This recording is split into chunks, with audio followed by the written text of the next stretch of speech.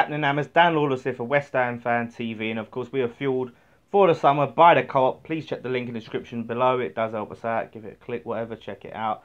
But I'm here to give you my quick instant reaction to the pre-season game of Aston Villa 1, West Ham United 3. And amazing, we had a working stream. That was a start. It was on the Villa channel, although it was, the camera work wasn't top notch. It was a bit hard to follow sometimes, where it was so bloody zoomed out. But I don't care, it worked from start to finish. Something West Ham ain't been able to do in the last couple of games.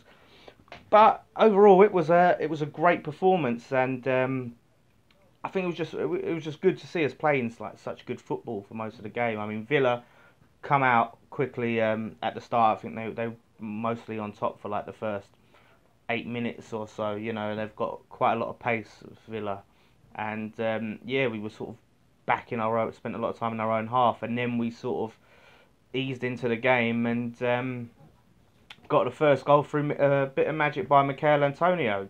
You know, beat a couple of players, stuck it in the back of the net with a great finish, and that's what Antonio does. That's why we need to keep hold of him. Yeah, it's only pre-season, but we've seen him do stuff like that in the Premier League. So, you know, I think to sell him to like Palace for 15 million would be just a ridiculous business. For what? You know, and this is the thing. There's been a lot of talk about dressing room shenanigans or whatever. I don't.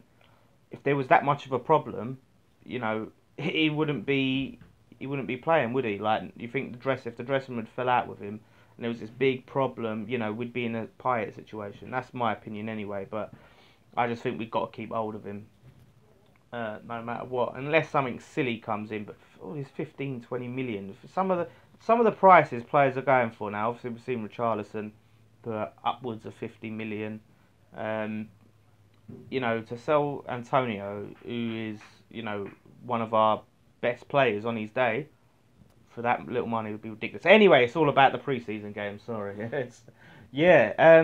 Once we did the game, we played some great football, and we sort of got a little taste on how we could look under Pellegrini and what style of football we could play. It's nice, quickly, you know, one-touch passes, and yeah, it was just really enjoyable to watch. And apart from Yarmolenko, we sort of got to see probably close to our full strength team. You know what you're going to have. Whether you say we had Adrian in goal, whether it'll be Adrian or Fabianski, we don't know. Then you had at left back Masuaku, Zabra at right back. You might have Fredericks, obviously, with his pace, but I thought Zabra did a good job. And then I think it was Ogbonna and Balbuena. You know, it's still up in the air on who could be, you know, our first choice centre backs. I think Ogbonna sort of got his spot locked down, but anything can happen. Then you had Declan Rice as in holding midfield. I should have done this bit at the start of the video, shouldn't I? Declan Rice in holding midfield. Who that's where everyone's wanted to see him play. We want him to see him go there, see how he does. That's where he plays for Ireland, and we need a holding midfielder. And I think he done a really good job. And I think that could be the solution, because we are getting so stacked in centre back, and we do need a holding midfielder. I'd still like us to sign one, but if we didn't, I'd be happy having Rice as that option, because certain times it depends. You know, we might go and play two up top and play like more attacking against some of the lower sides, and not necessarily have like a clear cut defensive midfielder. So we'll see. Yeah, and then you had Wilshere and Noble in the middle, who I thought played well together. Wilshere, I'm really liking what I'm seeing from him. He really gets about. He works his arse off, and yeah, he's you know, his passing is really good. So yeah, I'm liking Wilshere. And then of course we had debut, obviously Balbuena's debut, and obviously the debut from Felipe Anderson. I'll go into a bit more about him soon. Felipe Anderson and Arnautovic, and obviously Antonio on the other side, who I thought was class. So yeah, like close without lights gone off. Without Yarmolenko, not including Yarmolenko, you're getting close to what could be our first choice team. So it was looking good. Like I said, quality style of play. Arnautovic got another goal, which you know, it's just, what's that, 4 in 3 games now. He's really looking like he's going to be a really big player for us this season. And yeah, it was great. Like, quality work from Masuaku, and just a, you know, a great pass as well from Anderson. His passing is just class. Like some of the balls he was putting in, them through balls and stuff like that, is just real quality. And yeah, just a great finish from Arnautovic.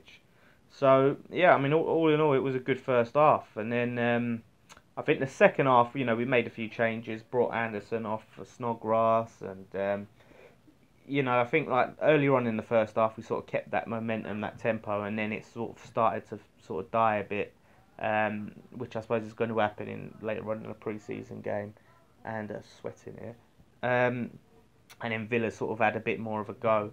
But yeah, we eventually got another goal through Snodgrass. Of all people, if anyone was going to score in this game, you know, he had to score against obviously Villa. He was a fan favourite of Villa, and yeah, it was. I think it was like a really, really good pass, really good ball from Arnautovic, good little through ball, and a great finish from Snodgrass. And it's an interesting situation, the Snodgrass situation, because Pellegrini obviously still wants to give him a chance.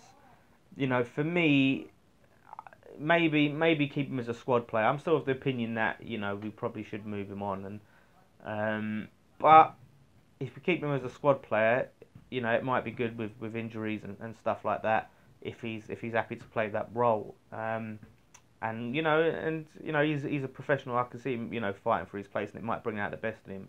But yeah, we've got quite a few wingers, so we'll see what happens there. If someone comes in with a good bid, you're gonna take it, ain't you? But then yeah, so it ended 3-1. Obviously, a great shot from his name Green or something like that, yeah, great shot from outside the box, and yeah, went in off the crossbar. And I thought, you know, there was nothing really Adrian could have done about that, but I thought overall he made some really good saves, like Adrian. So it's just going to be interesting to see if, you know, if we have him in Fabianski, if Fabianski comes good, having two strong keepers. We just need to like have a consistent keeper for the Premier League rather than chopping and changing it all the time. But yeah, it was a really enjoyable game to watch, I thought, for the most part. And yeah, looking forward to seeing how we do on Ipswich on Saturday. I'm really gutted. All the tickets sold out. I couldn't believe it. Like me, I'm a last minute Larry, so you know I'll go there. It's like, oh, the game's in a couple of days. Oh, I better book them tickets. And then I see on Twitter yesterday, 4,200 tickets sold out. I couldn't believe it. So yeah, gutted about that.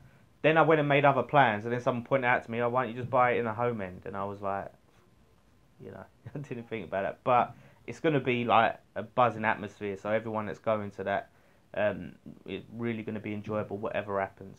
I just want the bloody season to start now. I just really, really want it to start. Really looking forward to it. But, you know, and seeing how we play in the Premier League, and you know, when we have our final squad, and everyone's fit, and yeah, I'm so far I'm loving the stuff that Pellegrini's saying and the stuff that he's doing. It seems like he's really taking control. So anyway, that's my thoughts on the pre-season game and everything around with it. Let me know what you guys think. Did you enjoy the performance, or is it one of them things of it's pre-season, can't read so much into it? I mean, at the end of the day, you look at certain players and what they could bring, and you can take something off it. It's more the performance and the results, and seeing how players are. That's why I enjoy it. But yeah, let me know, guys, in the comments below. Check out Nicky's transfer update, talking about some of the players that we are supposed to be selling since we bought so many. So check that out. He's just uploaded that. And one thing left to say: come on, you Irons.